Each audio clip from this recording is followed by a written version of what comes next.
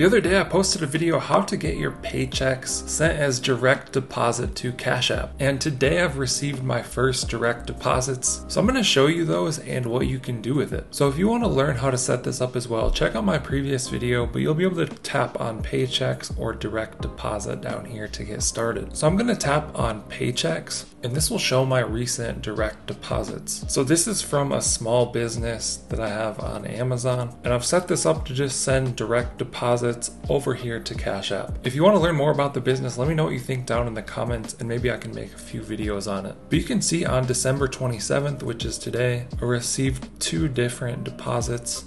And these paychecks were sent directly to my Cash App, totaling $215.46. Then if we go back, you can see that money just comes right here directly into my cash balance at the top of the screen. So there's a few things that I can do with this money. First of all, I could cash it out.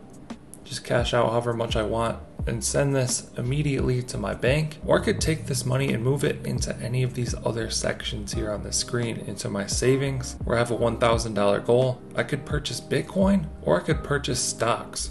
So pretty cool that you can get your money directly here in Cash App and begin to do these things, rather than sending it to your bank and then sending it to Cash App. There's also one more feature that I found was really cool. If we go back into the paychecks, you can scroll down and see, put your paycheck on autopilot, distribute automatically across savings, stocks, and Bitcoin. The rest goes into your cash balance. So you can tap get started, and then when you receive a paycheck, you could have it automatically go into these other things. So I could tap buy Bitcoin and decide like, okay, I want to move 5% of my paycheck and just automatically purchase Bitcoin right away. So I can tap next. It would give me my order details here, and then I would just need to tap confirm. Go back.